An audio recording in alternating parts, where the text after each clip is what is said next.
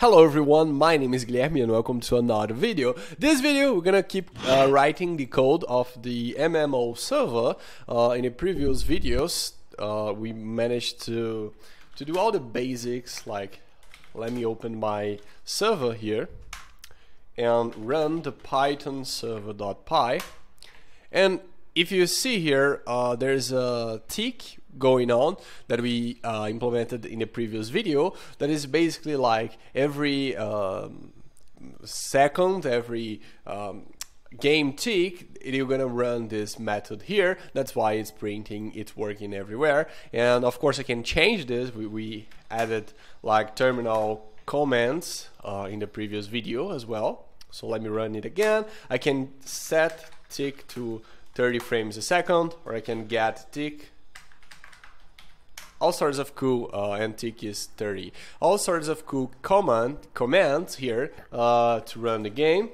We have a help function here with a lot of stuff, and of course you can type kit to kit the game. For those who don't know, I'm writing a massive multiplayer online role-playing game, working up to an hour a day, and I'm gonna post like daily videos on the development process. So if you want to learn how to create a massive multiplayer online game, it's a great idea to follow along and subscribe to this channel if you are not.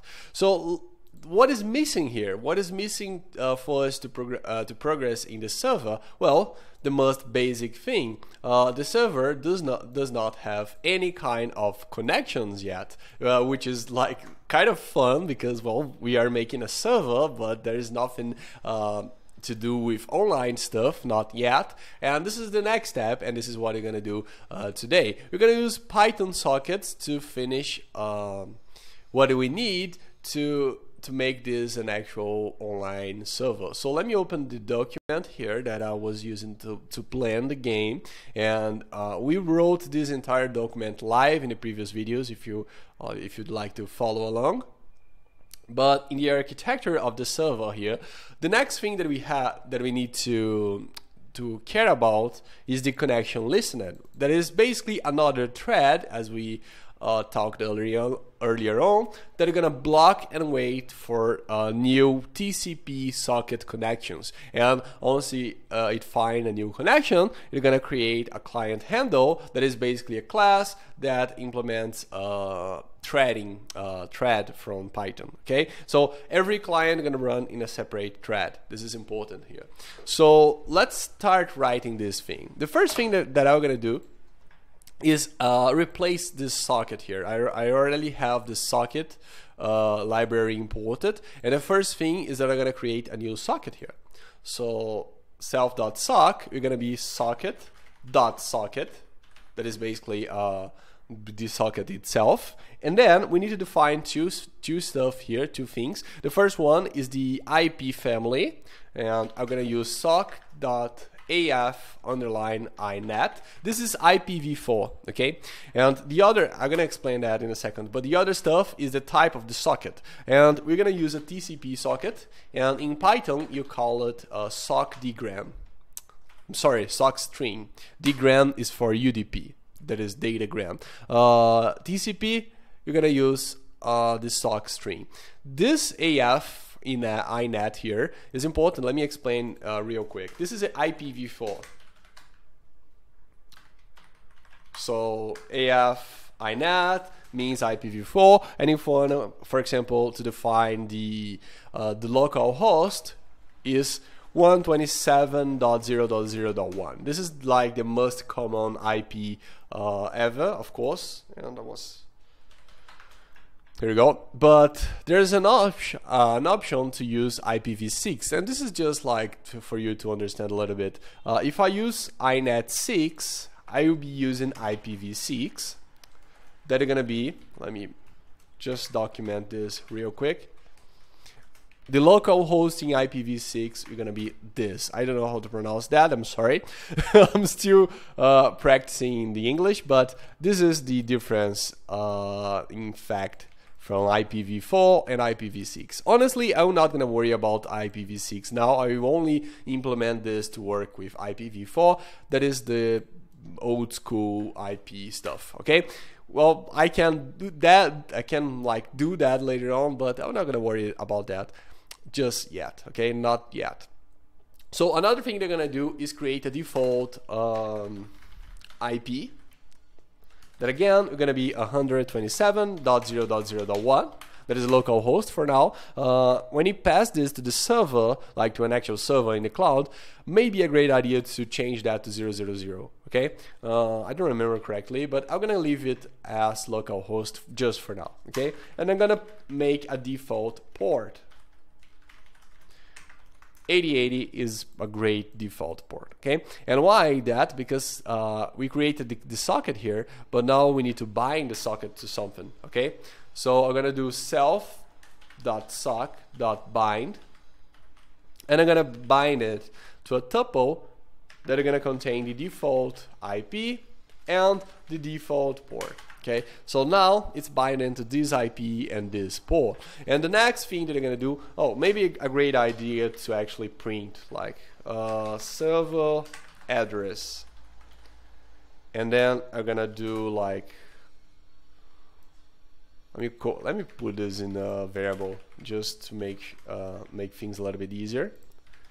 And I'm gonna print the address. Okay, this is important just for us to figure out that the server is online. Okay, I'm also gonna print like a hint, type kill,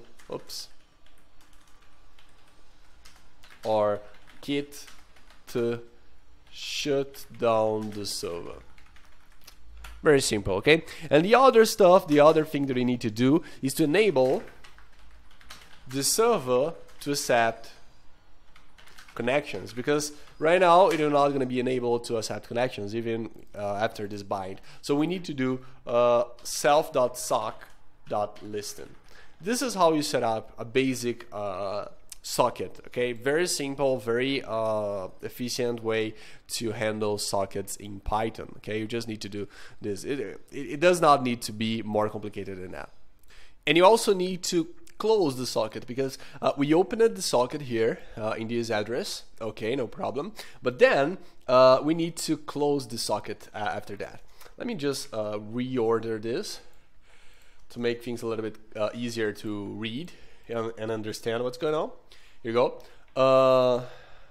And for now, because Python does not have like this structure, like it does not have a proper destructor. And I know that some people will say, hey, but you have like underline, del, that will basically behave like a destructor sometimes, but it's not, from my experience, Python not gonna call this every time.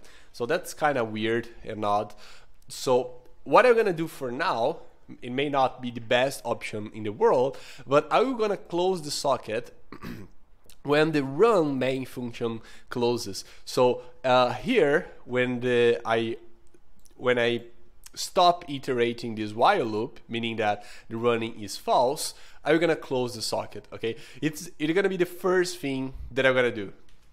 So self.sock.close.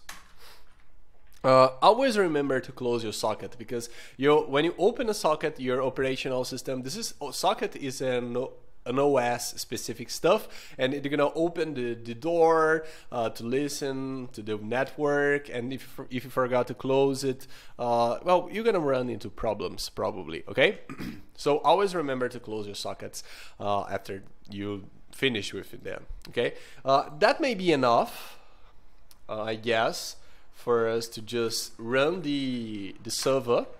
Oops, there's a problem. Sock is not defined here. Oops, my bad. This line here, it's socket, not sock. I'm sorry. Now you should be able to run. So you can see here, server address is 127.0.0.1, and the port is 8080, just like you can expect. Okay. Now that we have this, we can start to actually like write the code that you're gonna listen for connections in this port, and if a connection is found, you're gonna create a new thread to handle that connection. Okay, so this is exactly what you're gonna do right now.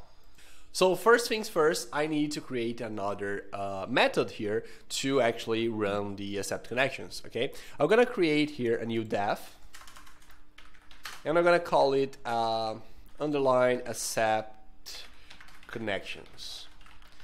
I have a self, and the description of this, they're gonna will run while the server is active, and block to listen to new connections. When found, it will start a new thread to it. Very simple. So in other words, we're gonna have to, while the server is running, just like we do here, so while self.running, I'm gonna try to find a new connection. How to do that in Python? Well, Python socket, when you accept a connection, they're gonna return like two things basically. That is like, let me put that inside a try accept. Maybe, let me think here real quick. All right, the way we do that in Python is we use self.sock, that is the socket that we just created, .accept to accept a new connection. And this is going to return two things. It's going to return a connection, that is another socket, by the way, and an address of that connection, okay? So you can receive the thing here. But, of course, if anything goes wrong here in the process, it's going to raise an exception. So we need to put that inside a try and accept. Because again, if something goes wrong here, for example, if the socket is closed, if the connection, like if the internet connection of the server got shut down or something like that, if anything goes wrong here, it's gonna raise an exception. That's why we need to catch that exception. And again, it's not a huge deal. I'm gonna put a rule here. If a connection, like if something wrong happens to the connection, I will probably just shut down the server. It may not be the best option in the world, because like if the user managed to to make this accept raise an exception, we're gonna have a problem. But again, I would just break the accept connection for now, okay? Or actually, let me just print something. Print connection error. Accept connection error. Just for us to keep tracking of that. But it may be a great idea to shut down the server here in this case, because probably, for example, since we are shutting down the socket here, we may have like this thread, because this function we're gonna block. In other words, the thread is gonna sleep until a new connection is done. So if you close the socket here, it's gonna make this accept have a problem, of course. So maybe the calls, yes, let me actually solve the running is equal to false, and then I'm gonna break this. It's not necessary to break actually. Here we go. So I'm just exception, and I'm gonna print shutting down. This like try and accept stuff inside a server, it's kind of boring to do, but it's very, very, very necessary, because you don't want your server to have like unexpected behaviors if a connection gets incorrect, okay? So it's important to spend some time here. If a new connection is made, because this is going to return like new pointer, like known actually, there's no new pointer in Python, if it could not accept a connection, or again a socket if so. So if con, meaning that we have a new connection, again I can print that actually, new connection, and I can print the address. Let me print the address.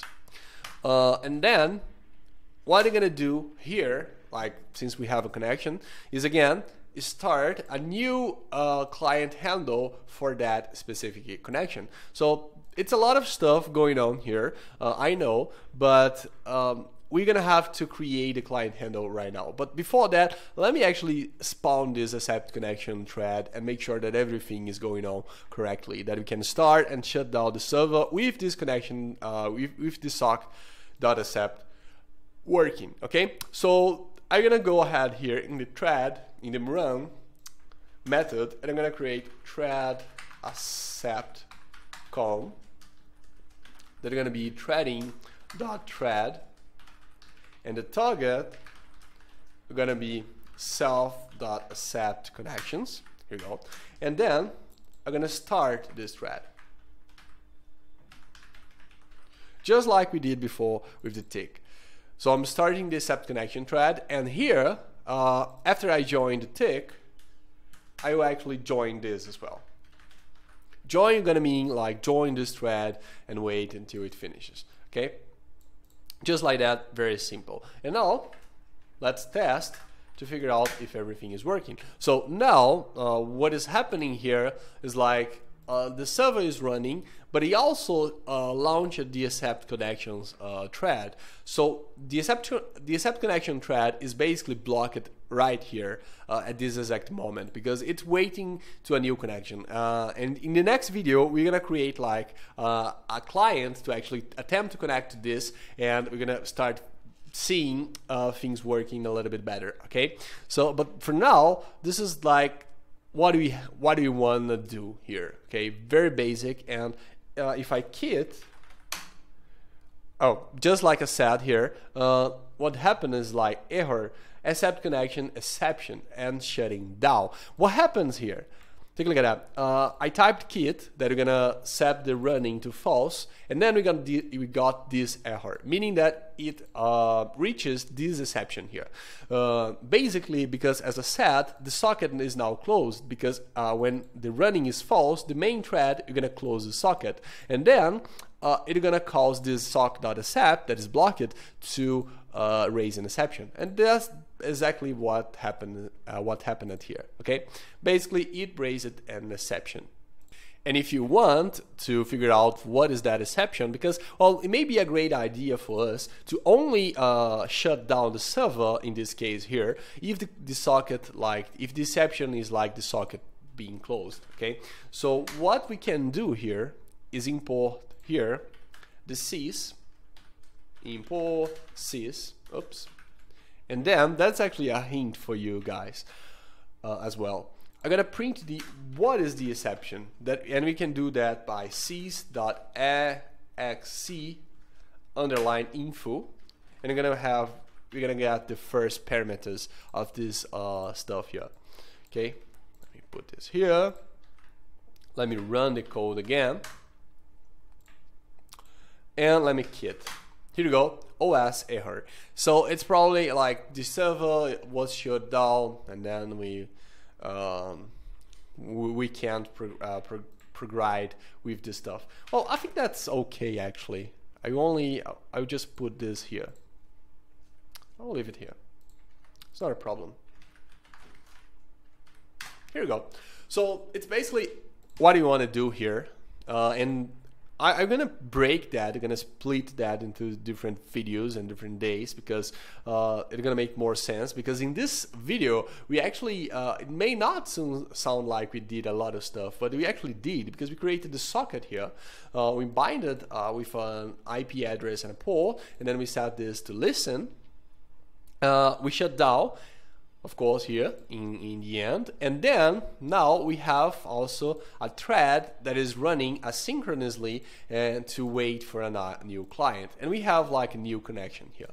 What we want to do here in the next video will probably be like, once we have this, please add a new thread, launch a new thread to take care of this. This is exactly what we want to do in the next video. I will actually like make a function for it. Now I'm gonna call it def add new client connection. They're gonna receive the connection and the address. May return nothing for now, but I'm gonna put a pass, and here if the connection succeeds, I'm gonna call the add new client that's gonna receive the connection and the address. Okay, just like that. And I'm gonna move this print to here. Okay, yeah. For now, I'm gonna keep it simple and not gonna add the client like for real. We're gonna leave that for the next video, and I think it's gonna work a little bit better if we keep the video length a little bit shorter, and because since I'm doing this, like, I'm gonna work up to an hour a day. Some days I'm not gonna have like an hour to work in this, and I got a little bit dismotivated to work on this if I don't have an hour. And that's why I'm failing some days here in the past, because if we manage to keep the scope a little bit short, things are gonna run a little bit smoother. Okay, so that's it for this video.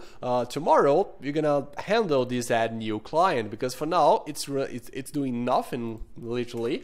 We just like receive a new connection and then we call this function, but this function does nothing as well. So we need to do basically 3 things in the next video. We're gonna be like a huge video, because the first thing is we're gonna add a new client, and add a new client means, let me document this as well. And we'll create a new client handle, start it as a new thread, and add it as well into a pool. Okay, client pool. Actually, a client list, right? An active client list. Better. Okay, so the point here is that we're gonna add the new connection to a list. Why that? Because we need to keep track of the connected clients, because again, we need to send message to those clients if the user like sends a message in the chat or attacks another user and stuff like that. We need to keep track of that, and we also need to keep track of that, because eventually, and maybe it's a great idea to do that in the tick, we want to shut down the closed.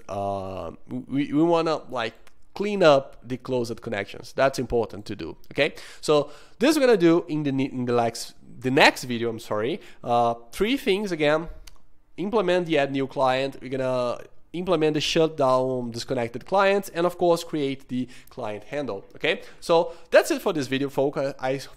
I'm sorry, I hope you guys enjoyed that. If you have any tips, any suggestions, leave in the comments, and I'm gonna try to answer as fast as possible. My name is Guilherme, and I see you in the next video.